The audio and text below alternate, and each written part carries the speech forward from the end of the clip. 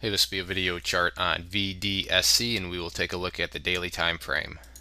Do not believe this one has ever been done before, but I had a bunch of people asking me to check it out today, and rightfully so. Absolutely monster of a day, and really did a good job of acting like you would want to see a stock act. And what I mean by that is you can see made this upwards move here, consolidated but maintained above its moving averages. I know that's not the most exciting part, but really goes to show that no price can go straight up all the time forever. It needs to consolidate, needs to build a higher base, and that's what happened here.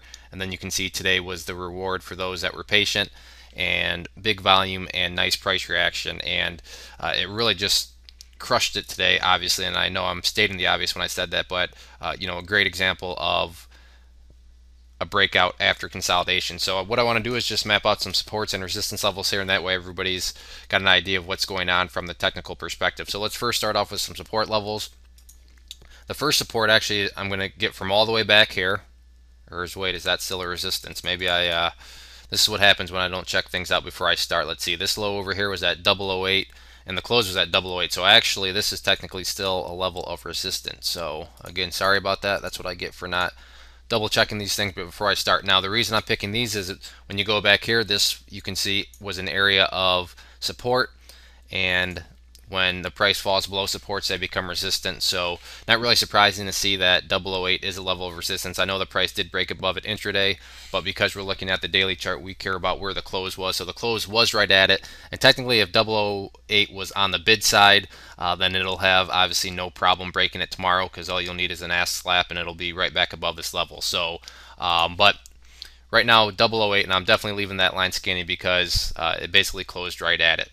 So jumping back to the supports though now, the next level of support to keep an eye on will be right here, and that's just simply this previous high, and that level is valued at 0054. So 0054 will be an area of support.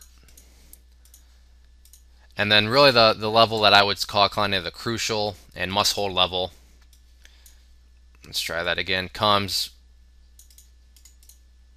from right here. That's these previous highs of 0035. So I'll make this line extra thick because it does represent a pretty important level of support. And the reason for that is just simply, you can see here, price history acted as a resistance, and then when the price did get above it, you can see how the price hovered right around it as a support.